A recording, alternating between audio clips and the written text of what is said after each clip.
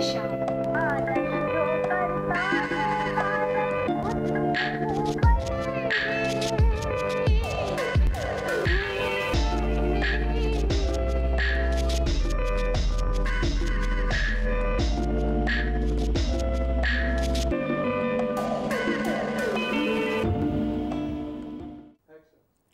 Hello and welcome to today's episode that deals with writing for radio and production method. I am Sakshi Mandwal and the subject expert today is Renu Agal, who has worked as a radio broadcaster for 15 years in the BBC World Service and is now an independent journalist associated with publishing industry. Radio has evolved from its early wireless days to become a universal medium of communication. It brings the world to people who can't read and keeps those who can't see in touch with the world. Armies to amateurs, taxis to mobiles, you see radio everywhere. So, in a sense, this is a medium of communication which has lost its awe but not its utility. But in a competitive marketplace with a cross-section of media, radio has to work to its strength. The effectiveness of radio is in making words as visual as possible. So, the first step is to reach your audience. In today's episode, we will discuss the following: learning to write for the radio, essentials of a good radio script, how radio is different from other media, the role of presentation that makes a success of radio writing, the role of production in radio programming, what should be done and what should not be done.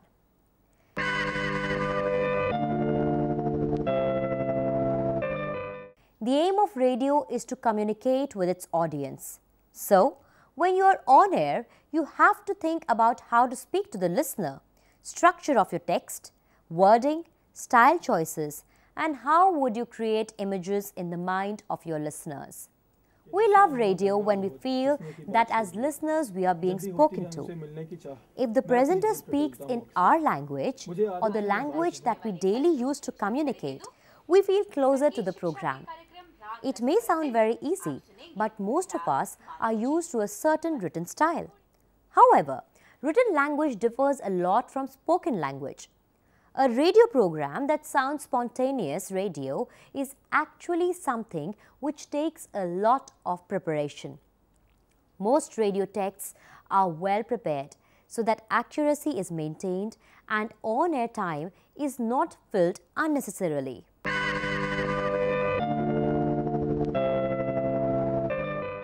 The moment an audience hears something, they need to understand it. The speed of the speaker decides how quickly the audience has to grasp what is being said. Unlike the printed word, with the oral word, the listener has no visual aids like paragraphs, headings and subheadings. You can't even turn back the page or reread the paragraph like in a newspaper. So, a good radio text needs to be in simple language and has to be logically composed.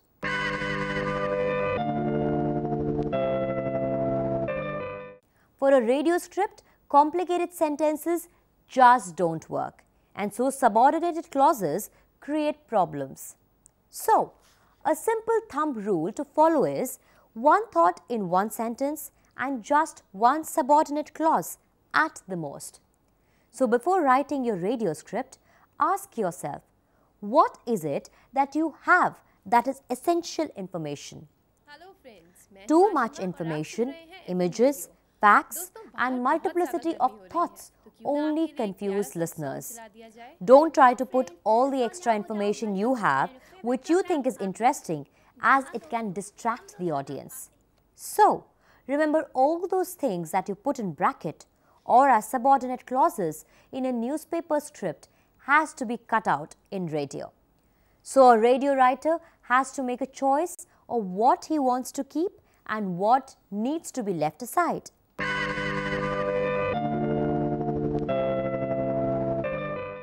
Let us look at what is the easiest way to select and deselect what you need. Who is speaking or doing something?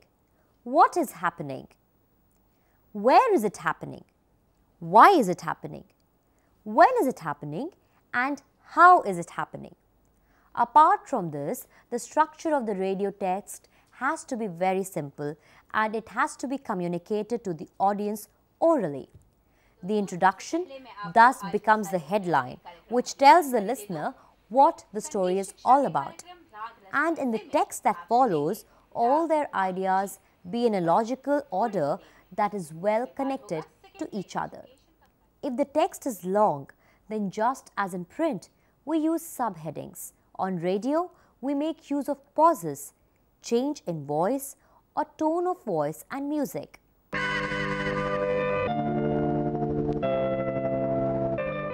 Whether a listener will stay with you or not is very much decided by your first sentence. If you want your listeners to stay tuned, you need to create an interest. You need to arouse their curiosity right at the beginning. So, please spend some time thinking of what your opening lines are going to be. If it is news, then you need to start with the most important news point and then follow up with the other information that will add to it. For other genres of radio, you can deal with the opening more creatively. You can be playful, create an atmosphere, create suspense. But in your excitement, please don't keep the suspense for so long that the listener switches off. What's happening now and here should get preference over chronological structures.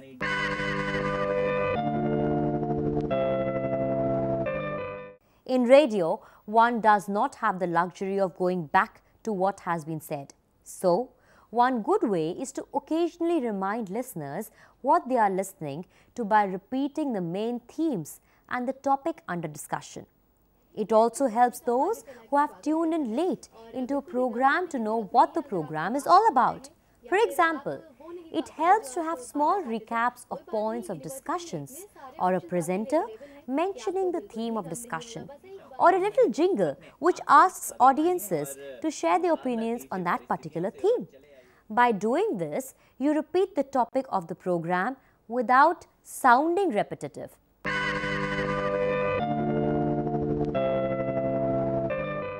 Texts on the radio are solely supported by oral language.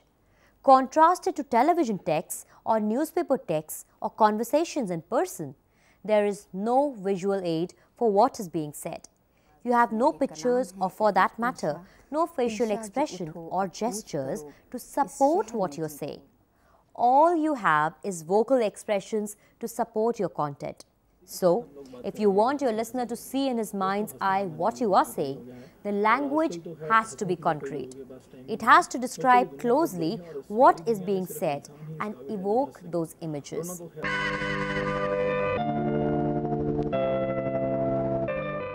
Describe people, objects and situations as precisely as you can so that the listener can imagine them.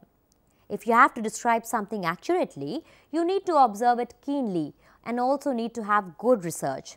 It is as simple as this. If you have fully understood something, you will be able to communicate it easily and precisely. And if not, then there will only be confusion. For example, if you are in a garden and if you have to describe what you see, you will say, spring is in full bloom. You can see dahlias, roses and pansies. And if you aren't clear about what flowers are blooming, you will use abstract language instead of concrete expressions and say, spring is in full bloom. There are different flowers all around. Try not to be abstract. A radio text is enriched by the use of do words or verbs. To describe someone walking, you could say, he's moving on 2 feet, or better still, walking, trudging, strolling. But adjectives often become problematic. Descriptive adjectives like blue, hard, hazy, dark help in forming an image in the mind of the reader. But if they are used to evaluate something, it might look like you are not letting the audience make an opinion but forming it for them. For example, you say, she was beautiful but was a bad girl. Now, you have imposed your opinion by using these adjectives. The audience might have otherwise not felt the person to be either beautiful or bad. sentences in active voices are more effective than those in passive voices. For example, film actor Rekha played a courtesan in Umrao Jaan is better than the film Umrao Jaan had Rekha playing a courtesan. Listeners don't like presenters waffling. When we speak without preparation, we tend to have many pauses, sound uncertain, and the listeners can almost hear us thinking of something to say. They hear all the and ahs and words like basically, as I was saying, like, which can irritate them. So these fillers need to be avoided. Also, don't get into the trap of using flowery phrases. They might be totally wrong or unsuitable. Foreign words, scientific words, complicated words are a no for radio. Also, take care of how you deal with numbers on radio. Instead of a date, use yesterday, today, tomorrow. If you need to give time, instead of 10.28, say 10:30.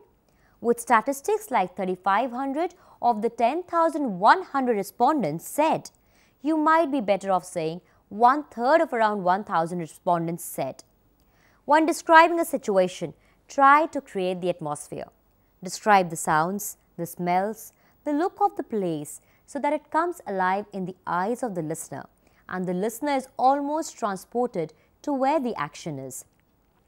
Say if you are describing a cricket stadium, you talk about over 20,000 people packed in sweltering June heat of Kolkata, awaiting in anticipation of a great game.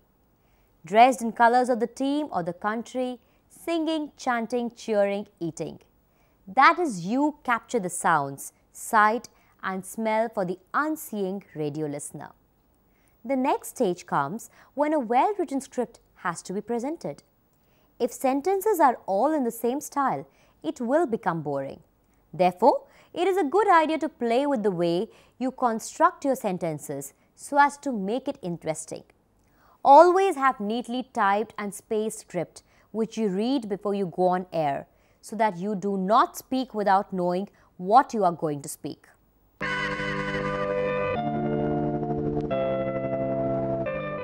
When we hear a good presenter on radio, we feel that he or she is a good speaker and are amazed at the fluency with which they usually pick up topics, move from one theme to the other. Most of us wonder, how is it possible to do all this without a written script? Here we are wrong. The presenter doesn't sound as if he is reading the script, but he actually is. And this is what makes a good presenter. This can be achieved only if you can manage not to sound as if you are reading. It is rarely that the presenters are spontaneous. In fact, they are very well prepared.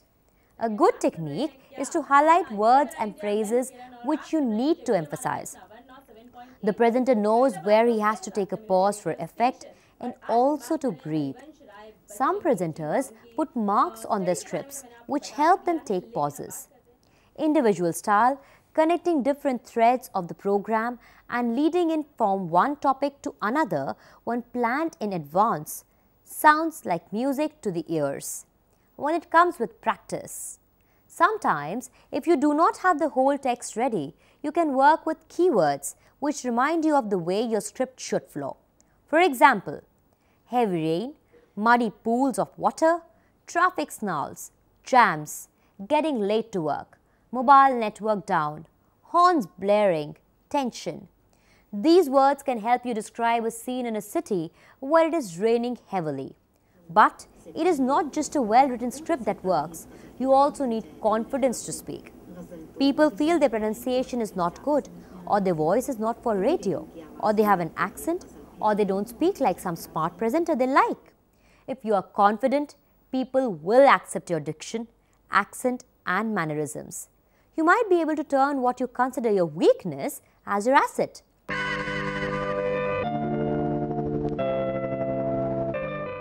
Now that your script is ready, you have to remember you are addressing one person. You sit straight in front of the microphone, clear your throat, and remember all those things you have just been told.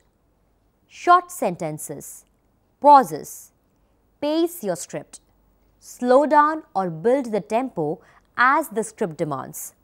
Project your voice, avoid jargons, Though you are on the radio and no one sees you, you can still use your arms for expression. You will deliver better and you will become more expressive too.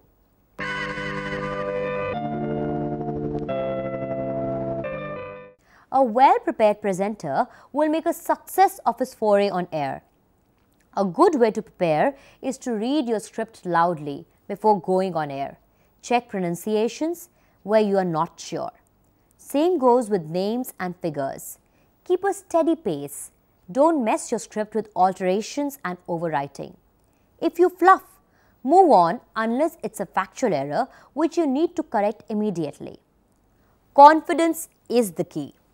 We can sum up by saying we need to stress on 7 P's: pitch, pace, pause, projection, pronunciation, posture, personality.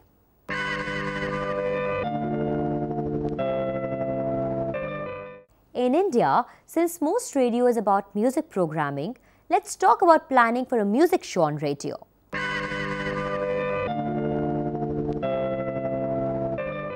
If you have more requests than you can play in the time slot allotted to your program, you will have to select the music you want to play. It also depends on what kind of music show it is: pop, classical, top 20 or some other format. Sometimes, interesting requests help choose music because the presenter knows reading the request would enthrall other listeners too. Think of the sequence: order slow numbers followed by faster paced ones, female vocals to male vocals, sad to happy songs.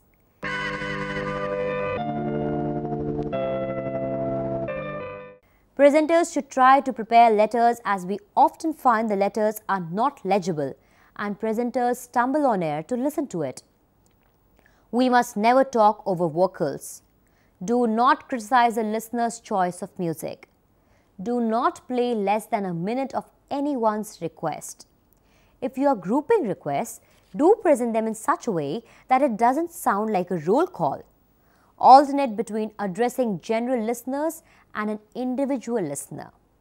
We now talk to Seema Chishti, senior radio broadcaster who is now an editor at the Indian Express, on what she feels are the essential hallmarks of a good radio script. How is the radio script different from, say, a newspaper article?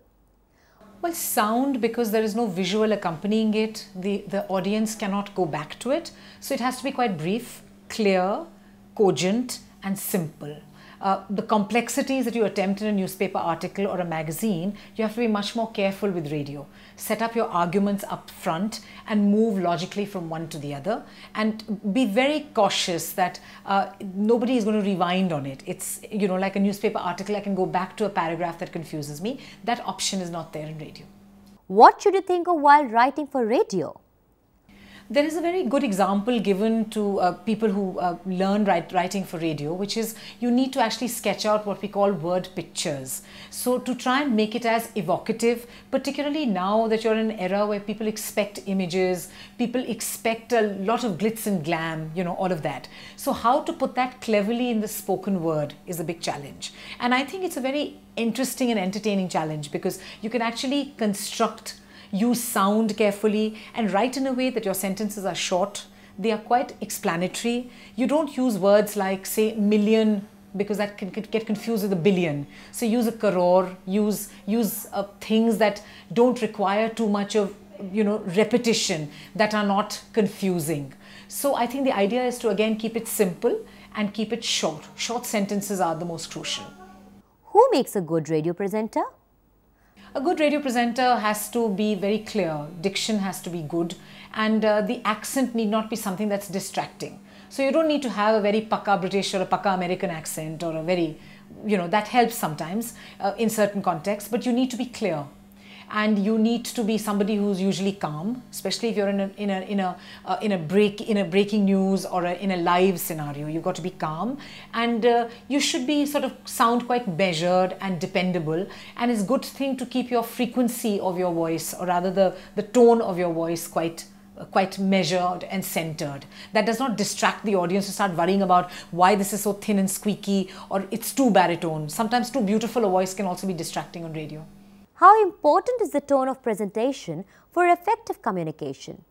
It's very important. It's a very important it's a very important ingredient. It may not be the most important, but if I was to deliver a very sad bit of commentary or a very sober thing with a very ha-ha, jolly kind of air, the way I'm speaking now, it completely distorts it. So you need to be able to adapt to various kinds of moods, which is where tone comes in, because it communicates a lot, what we call non-verbal communication. And again, you don't have graphics, you don't have image, you don't have space, you don't have the benefit of print of the reader going back to what you've written. So you need to do everything vis-a-vis sound and voice. So I think tone is quite important. What tips would you give to a radio broadcaster? I think first and foremost is a lot of, they need to be completely informed about what they're doing and be very clear themselves about what they're trying to do. And if it's just a plain straightforward broadcast, then to be quite composed, to have some information, and again not have too much information. So information overload is something with all audiovisual media you need to guard against. Propose a format which is probably divided into two rather than trying to trying to show off your knowledge. The idea is not to just show off as to how much I know about what the Irish military or whatever the subject is, but I know enough to communicate, and also try and repeat things in the end. So if you're communicating or broadcasting something, or even say a show on old Hindi cinema or music, try and come back to the main themes, and sometimes perhaps to repeat messages. So after every, maybe if it's a 5-minute radio broadcast, if in the middle you could repeat the message that you started out with, and in the end to recap stuff, that may be quite informative, and you may end up being useful. You could be extremely bright, know a lot, have a great voice, and be a lousy broadcaster, because you're just busy elaborating and showing off what you know, rather than effectively communicating to the listener. So I think a lot of practice makes that possible, and get used to kind of rehearsing radio. When we used to rehearse radio, we felt lousy about doing it in an open, alone in a room. So request a friend, a relative, a husband, a wife, a mother, a parent to just stand there and pretend like you're talking, like I'm talking to you. So it makes it much easier than if I was just answering questions, reading off a script. And try and not read off scripts, because however well you read something which is written, it doesn't work very well. So if you keep points, that works much better. So keep a PowerPoint type kind of index cards where you keep things clipped. But I think information, preparation, a bit of rehearsal, and being calm, presenting things calmly is what really works, and short sentences.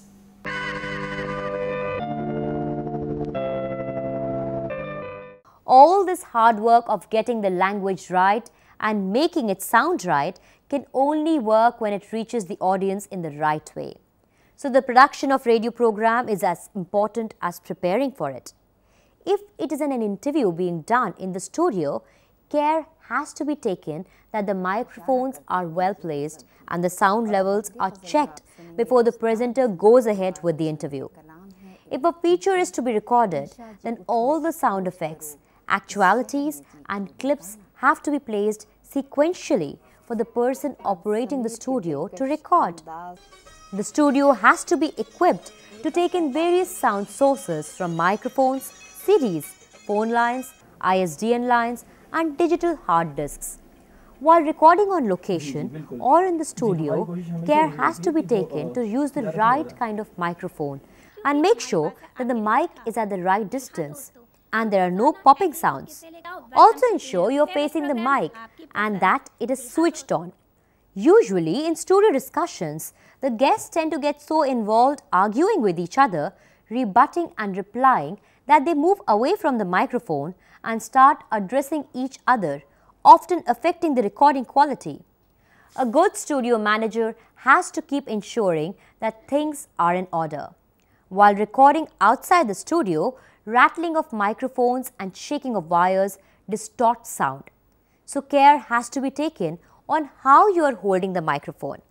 While recording any sort of sound, one has to manage the recording level.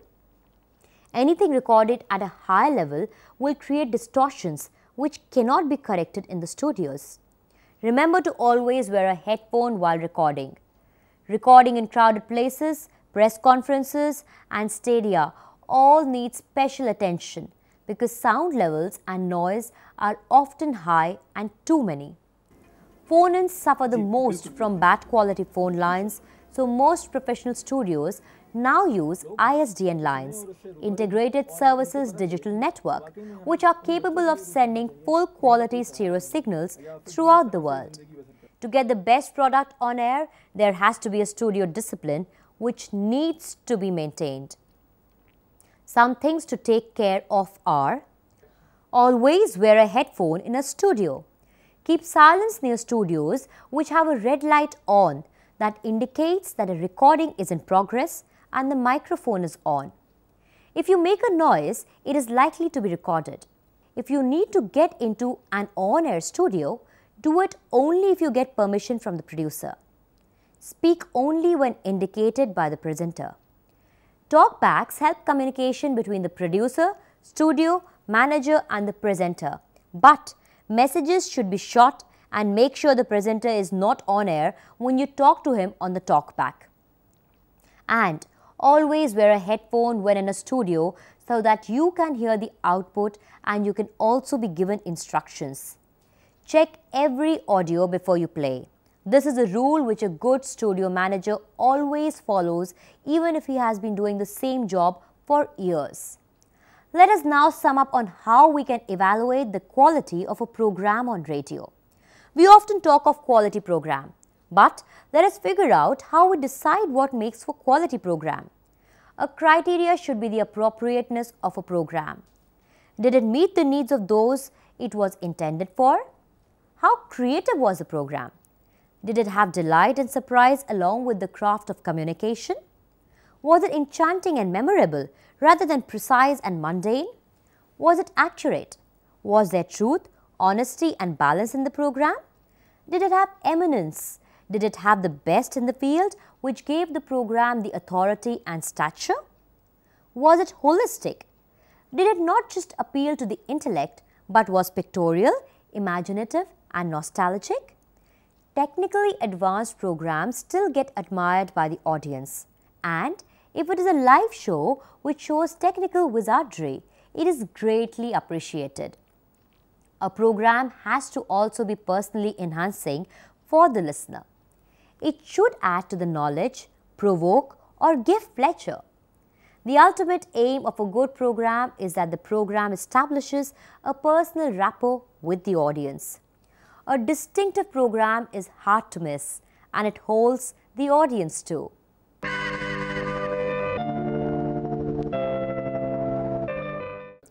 Let us sum up what we mean by good radio by relating it to the 6 pips you hear of the Greenwich time signal.